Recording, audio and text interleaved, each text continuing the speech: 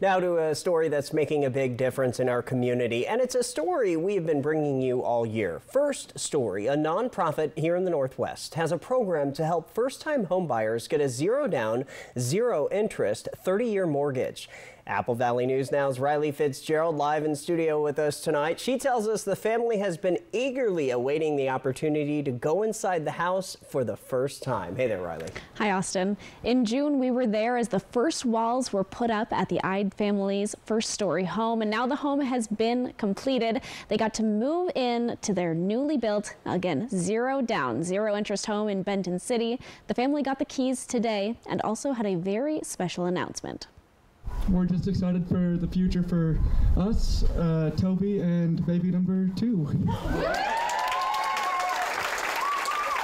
Having a zero-down, zero-interest 30-year mortgage, that's a life changer.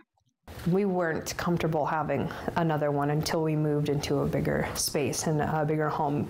Our toddler alone fills up that half of a basement like that, you know, so another one, forget about it, you know. With a family of nearly 4, Buck and Avonlea Ide are ready to get moving in. The house is in Benton City, a new build in the River North community by Hayden Homes. Even Hayden Watson, founder of Hayden Homes and First Story, celebrated, acknowledging the hard work put in by the crews who physically made it all possible. Everybody that was out there today, all of our project managers, suppliers, salespeople, people that work in our back office, they donate their time, they donate their money, they ask our relationships to come help, and it's really hard work to come up with all the money to build a house like this. And so when they see the family, I think it makes it much easier. And it was also just really neat to hear a little bit about the story that the family told, and just that they were so open and just willing to share part of their journey.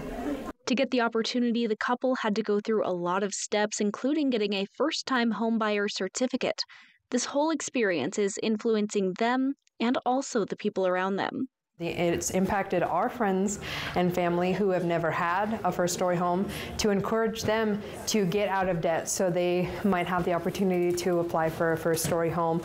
Avonlea included that the people around them can also see the hope that if they can do it, others can too. The family is ready to, well, as Buck says, We're ready to kind of just sprawl out on the floor. And the location also works out perfectly. Avonlea Ide says it's near friends, family, and church, which means the couple has already driven by, let's just say, they say too many occasions, maybe once or twice a week since the wall raising back in June. Austin, I'll send it back to you. All right, Rylee, thank you for that live report. Appreciate it.